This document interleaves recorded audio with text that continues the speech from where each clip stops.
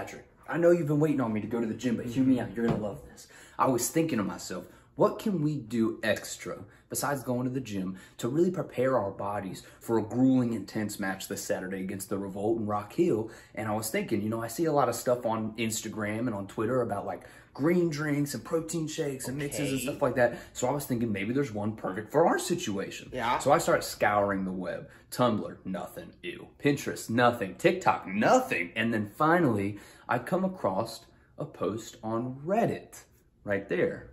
Yeah. So I'm looking at this post on Reddit, and me being the expert mixologist that I am, I'm like, yo, I have a lot of this stuff here. And also, I feel like I can add to this. I feel like I can, how they say in wrestling, make it my own. So I present to you right here for the first time ever, Millennial Milk. What, Millennial Milk? Yeah.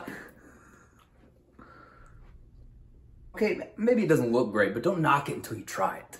Oh, it smells like soap, dude. Come on, just because it smells like soap doesn't mean it's got soap in it. King, I am not drinking that. Okay, Dude, no, on, I'm not drinking that. I made this for us. It looks like that goo Ivan Oosby's selling. Look, man, I'm just trying to do something extra to help this team, huh? What are you doing? Oh, what am I doing?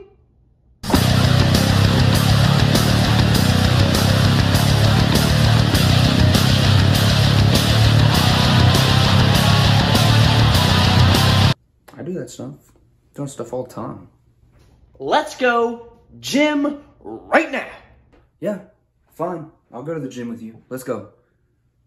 Not even one sip? Not one sip. Come on, Patrick. What's the problem with that guy? Oh my God. The following match is brought to you by Premier Wrestling Experience, alongside Patty Daddy, Patrick Scott, and the Millennial, Chance Rizer, who are definitely going to beat the Revolt in this non-title bout, and then go on to show the PWX office that they deserve a tag team championship match. And then they will go on to beat said champions and become the new and best ever PWX tag team champions.